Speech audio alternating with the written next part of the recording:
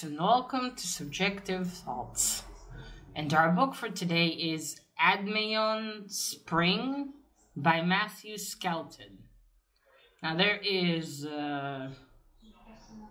magic, some injuries, attempted murder, mysteries, and sneaking around in this one. So if you are in any way squeamish, you have been warned. Also, spoilers. And this is by Delector Press. Alright. There we go. Got Watson with us. He's sleeping. Alright, so this was actually a reread for me. I already read Endymion. I looked on Google and it says Endymion is how you pronounce it.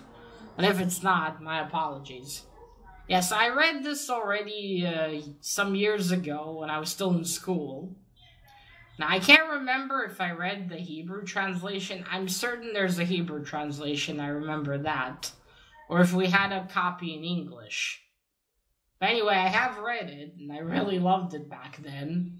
And last year, I suddenly thought about this book again. I remembered the name, and I looked it up, and I found it.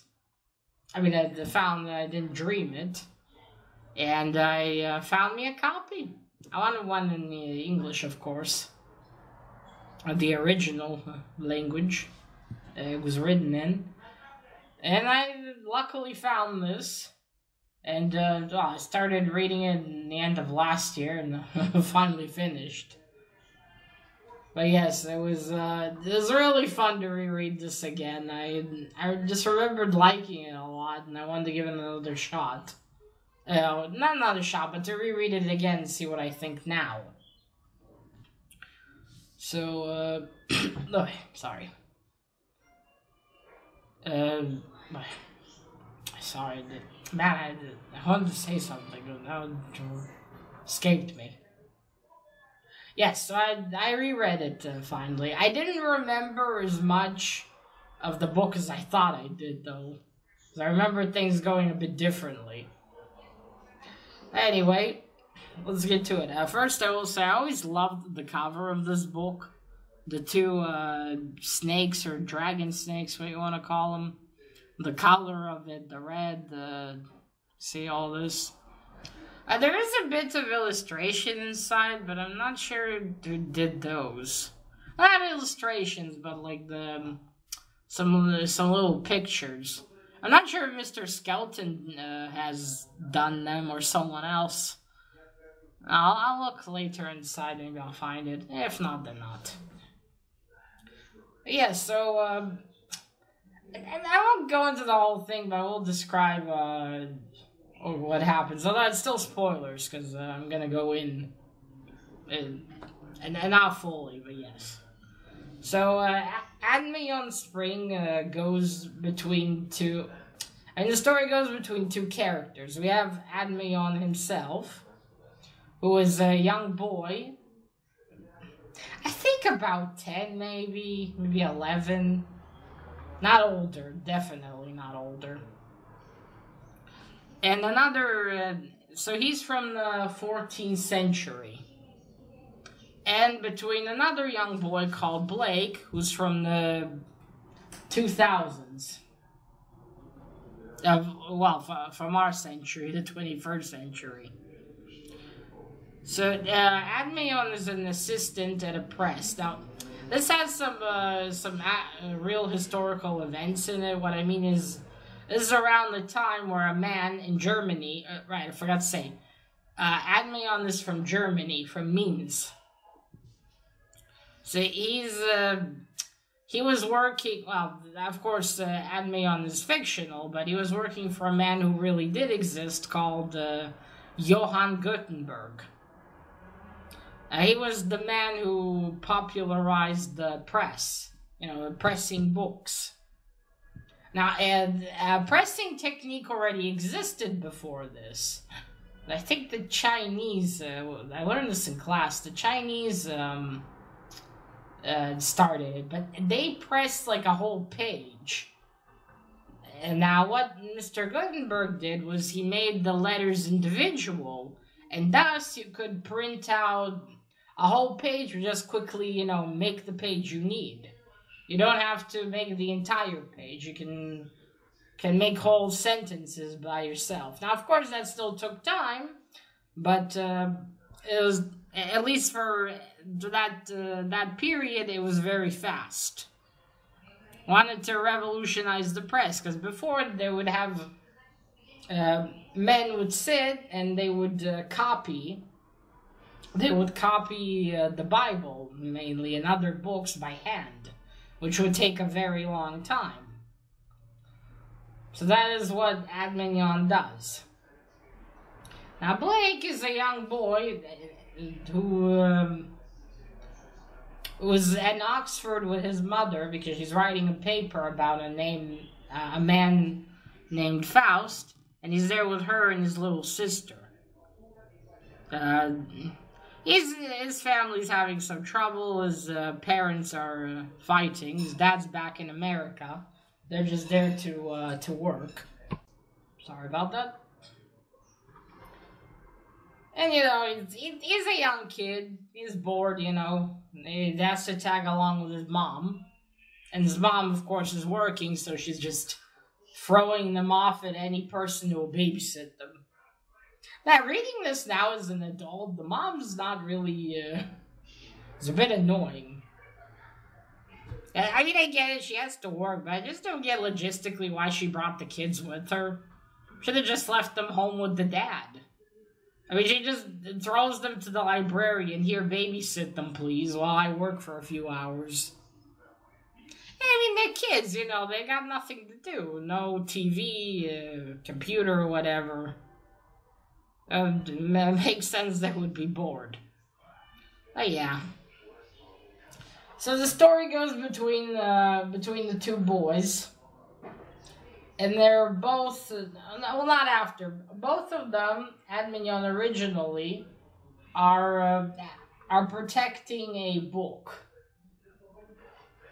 Well, there's the book Endymion Spring, and then there's the last book, which is what everyone is after in our story. It is the book that it contains all the knowledge in the world. Whoever possesses it will have infinite knowledge and power and riches and whatnot. So we go between the past and the present. In the past, Endymion has discovered something called the dragon skin, which is what the last book is made out of.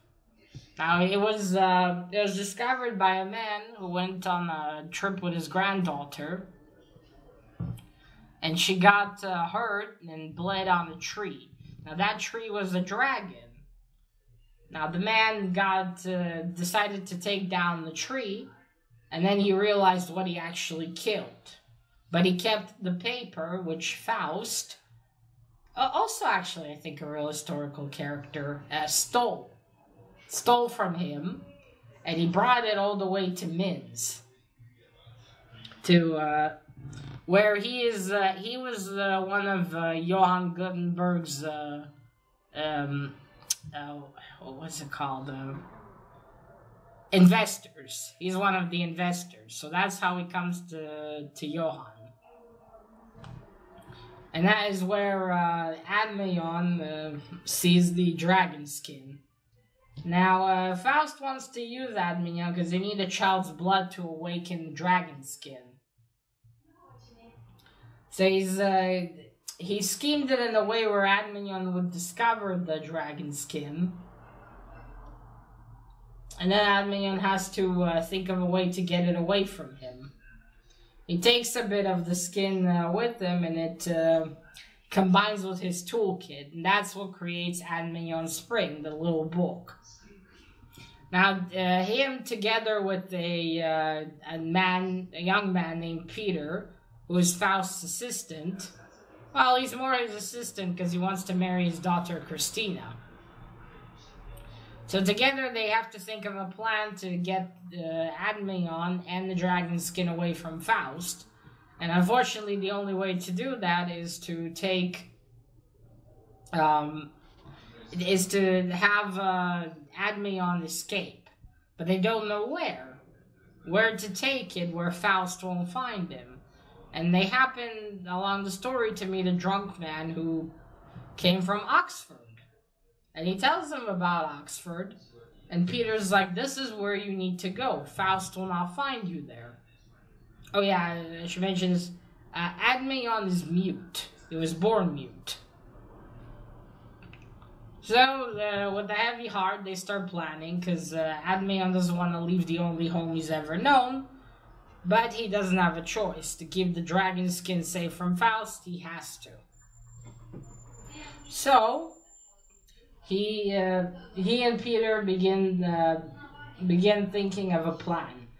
Back in the present, Blake discovers Endymion Spring in the library. You know, he opens it. He opens the book, and it's blank, and he's wondering, why would someone keep a blank book? But then he sees letters starting to appear. Endymion Spring chose him, and so he's the only one that can read the lines inside. And even his little sister can't. I'm gonna guess his little sister is maybe 7, because she can read. She has a collection of books of her own. So yeah, I'm gonna guess. I just wonder why I never even mentioned the ages of the children. At least a little bit. But yeah, never mind. So he leaves the book there, but keeps thinking about it. And that evening wants to go back and take it again. But as he sneaks into the library, he finds that it's gone. And then when he runs out of the library, after he sees someone destroyed some books, he runs back to where his mother is. Of course she's very angry. So he's, he's thinking about the book. Where is it? And Doc, his sister, also gets involved, and they both start searching for it.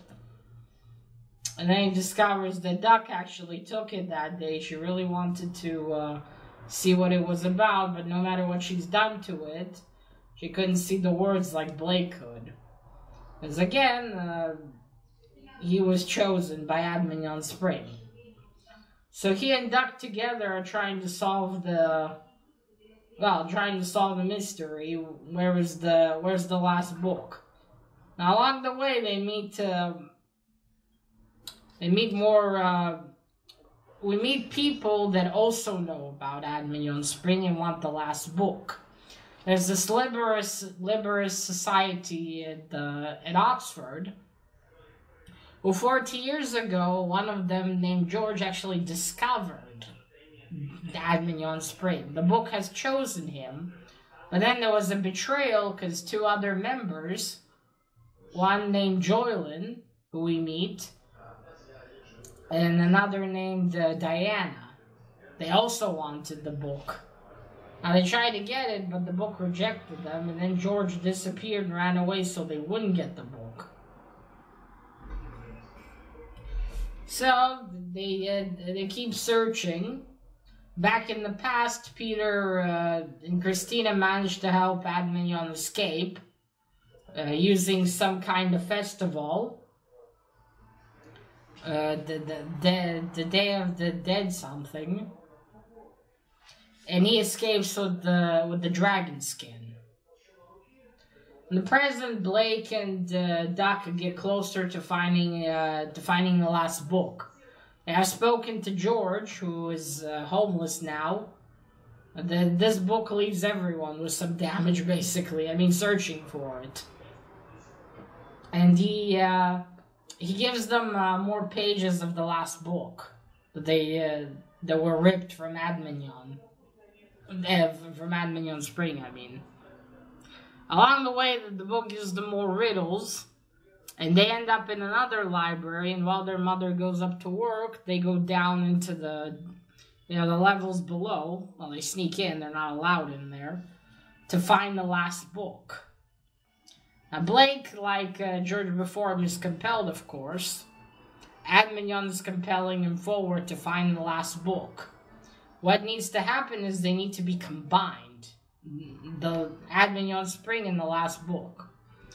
And so the further down they go, they find the last book. Blake goes down into a catacomb, tells Duck to wait for him. The books combine, but the person in the shadow who's been after it, Diana, she's the person in the shadow, kidnaps Duck. So so Blake has no choice. He has to go. She leaves him a message where to wait for her. He doesn't know it's her yet. And then when he finds out, he's quite shocked. Now she's married to Sir Giles, who's not the nicest character, shall we say. He's a book collector. He actually took a book from Blake that he wanted to buy. It was a book that was written about, written about Faust, on how to read the last book for people who are unworthy. So he, sorry. So she tells her, "I'll only give you the last book if you show me where my sister is." So she started dragging him through the library up to the, to the towers. She locked Duck up in a room, and then she drags him to her office. She's an archivist. And she takes the book away from him. Now, the book isn't fully complete. There's a little piece missing of it that someone tore off. It was Diana who tore it off 40 years ago. She has the little piece of paper and a butterfly clip on her clothes, sorry. So Blake tells her, "I can't read it, the book is not complete." So she takes the little piece of paper and it combines with the book. And now Blake doesn't know what to do until he finally realizes one of the riddles. It needs blood, his blood will seal the book. So he pricks his finger on the butterfly clasp, I think. A pin, on the butterfly pin. And bleeds on the book, and it seals the book. Diana can't read it. And then Blake starts running. He wants to try to get help. He runs to the roof. He hopes to maybe go down the fire escape.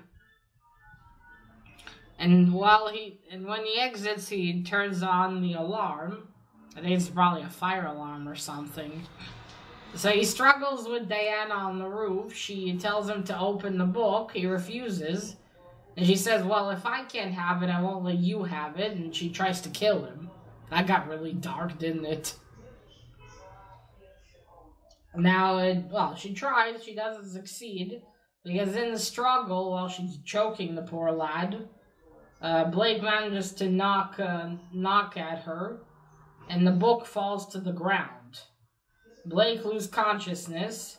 And then we go back to Endymion. He has reached Oxford, but, after his hard travels, he's fallen ill. Luckily, he's taken by one of the monks there. He brings him to their not church, abbey? Yeah, the abbot. Now, they nurse him back to health. And there's another librarian who covets the book, the dragon skin, I should say. So Endymion gets better. This monk takes care of him. And Endyminion's gonna start his new life there, in the abbots with everyone. But he's still concerned what to do about the dragon skin. He still doesn't know where to give it to. Not give it to, where to hide it. Because that was his mission. But he sees that there'll always be someone that'll covet the dragon skin. And then one day he goes somewhere with the monk. Theodore was his name. And he finds the right place to hide the pages of the dragon skin. Now, as he exits the place he hid it in, he realizes that he hadn't put in his toolkit as well. Sorry, which is also part of the dragon skin. But he decides that he won't part with it yet, because it's been with him for months. Like, in his months of travel, it absorbed some of him. So he decides that he'll keep it for now. And that's basically our book, Endymion. And then that's it. We go back to the future. Blake is in the hospital. Because after the struggle with Diana, because she knocked him and he hit his head on some bricks. His father flew all the way to them because he didn't hear from them. And also Doc told him that this old fling of his mom was around. Sneaky girl. So his parents, so they're all with him in the hospital. And then Joylin comes to a visit. Diana's been arrested. Joylin comes in now. Diana tells him that Joylin lied to him. Because he also wanted the book. And maybe not for the same purposes that Diana did, but he still wanted it for reasons the book rejected him for. Right, Watson? I'm sleeping. And because those who the book rejected, they have their fingertips are black. That's where the book bit them, forever marking them rejected by it. Well, Joylin tells him, tells him that why he didn't want to tell him, and Blake still doesn't understand why the book chose him. And for some reason, Joylin tells him to ask his father. Well, then the next day,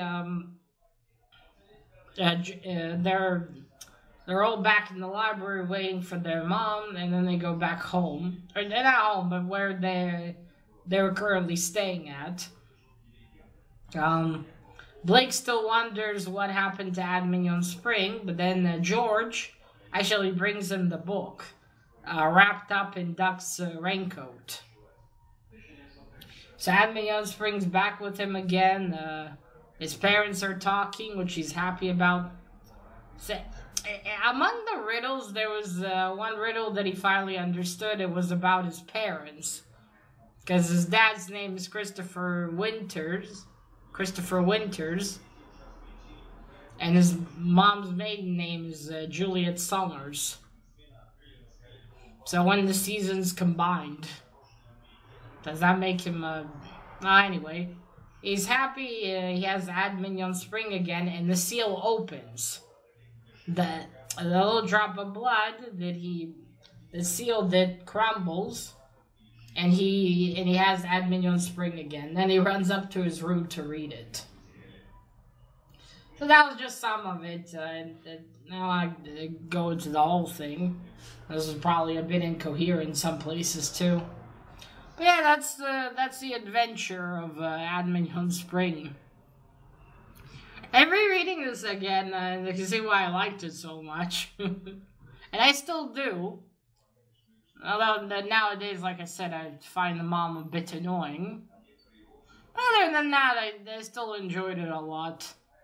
I do wonder this would... Not made a series, but I wonder if this had a continuation, what would it be? And it's kind of like a story that will never really end, right? There'll always be someone chosen and some people that'll covet the book. There's no real way to hide it unless you completely destroy it, I suppose. And it's interesting, isn't it? What would you do? Or what would Blake do? I will say, though, I would have loved if there had been, like, a short continuation where, I don't know, maybe we see an older Blake, like, much older, maybe in his, I don't know, his 20s, maybe. Or maybe even much older, maybe an old man already, wondering what to do with the book, who to give it to. Although, granted, Endymion Spring himself is the only one who seems to choose who to give the book to. As he kind of gives it to someone who's not really interested in the power at all, but will protect the book. you have to wonder what was Blake's real motivation here. Was it Endymion who kept pushing him on forward after? Of course, the boy himself is long dead, but his essence, his spirit, is in that little book, pushing him on. And Blake never. Would Blake have continued without that? Interesting, isn't it? That's so interesting. If we had a continuation and Blake was grown up, would he have become what the book would reject? There's some questions we'll never get an answer to, because this is the... I think this might be the only book Mr. Skelton wrote. And he kind of wrote it like that, because he also lived between going to America and the UK. There's a bit in the back of the book about him. But yeah, overall, I really like this fantasy story. Yeah, it's nice. Like it's a nice like fantasy story if you don't want something too crazy.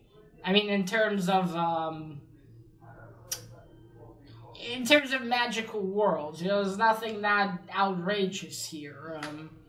No dwarves, other worlds and shit. You just have, well, the real world in a way. And then this book that leads you after another one. Alright, let me show you what I meant by, not illustrations, but, let's see if I can find it.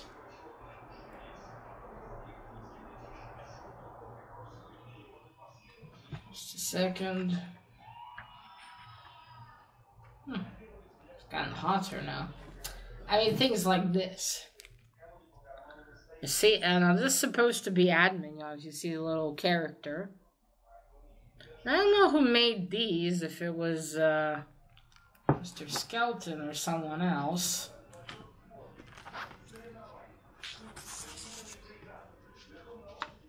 Let me see. Maybe I'll say it here. Or maybe not. I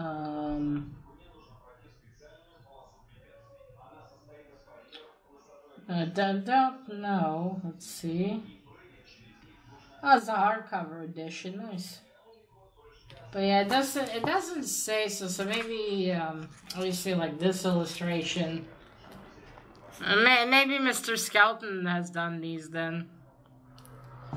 I suppose it's not really, like a book fully illustrated, granted, but still. See? It's got such little illustrations like here. Yeah, I guess, no. I mean, I assume they would credit, right? There was an artist. Like you see, means.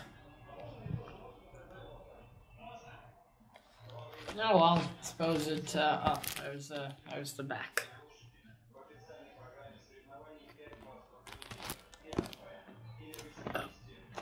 Oh yeah, let me show you the snakes up closer. It's gonna be a bit glary because I wrapped the book to keep it safer.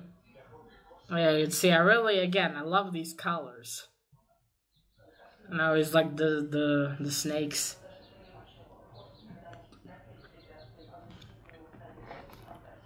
So yeah, that's Endymion Spring for you. And I think it's a really nice, a really nice fantasy book if you don't want something too crazy. I enjoyed the reread, and I think maybe a few years I'll reread it again. I think also something nice to read to your child as well. I'll read it to mine. Yeah, a nice good fantasy story. Also nice and self-contained, so you don't have to chase other books in the series, which is always a nice thing. And nothing wrong with a series, of course, but yeah, sometimes you just want to read a bit of fantasy in a one and done, and not have to start reading a whole 5-6 book series. Yeah. That's a good one. If you like fantasy, I recommend it. I think you might enjoy it. I will say that I wish the ending had a bit more to it. Because we just get that throw-off sentence by Duck that Diana's been arrested, but that's about it. Would have been interesting to see Sir Giles' reaction to his wife being arrested. See the commotion. Other than that, I got no complaints. I enjoyed this, and I'm glad I found this book again. Alright, folks, so that is it. Let me know, have you read Endymion Spring? Did you like it? Did you not like it? What did you think about it? And, well, that is it. Now remember, collect what you're passionate about and share it on YouTube. Bye!